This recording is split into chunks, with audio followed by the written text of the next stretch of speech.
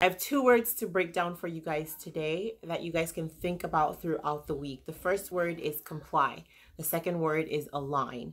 Comply means to pretty much live up to a specific or specified standard or to abide by.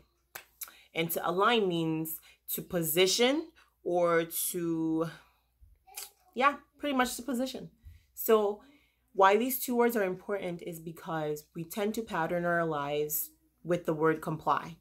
We comply to rules, we comply with structures, we comply with ethics and specific sets of rules and things that have been orchestrated or we're predisposed to that we have to actually follow. So we tend to live by the word comply. But the word comply is also rooted in the law, okay? Meaning that if you don't live up to those specific standards, you're going to beat yourself up. You're going to always be in this place of condemnation and judgment and criticism, okay? And things don't really manifest for you if you are in that setting of complying. But when you move on into a realm where you are aligning yourself, then you begin to operate in who you truly are. Because alignment simply means that you're coming into the place where you have you're positioning yourself in your identity based off of your awareness of the truth of who you are. So you pretty much are positioning yourself.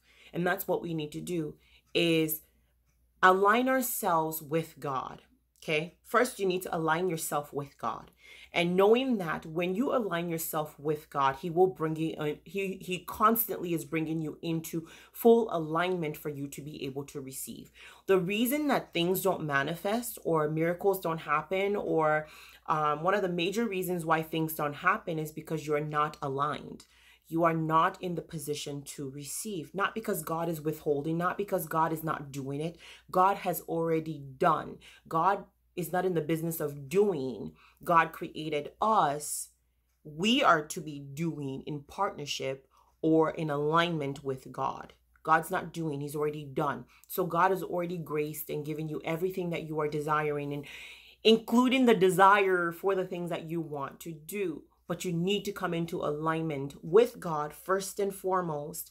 And then from that alignment, He's constantly bringing you up higher into alignments to receive what you need to receive for whatever season you are partaking of. So really ask yourself these two questions. Am I complying or am I in alignment? Because if you're complying, it's going to be really hard to see results.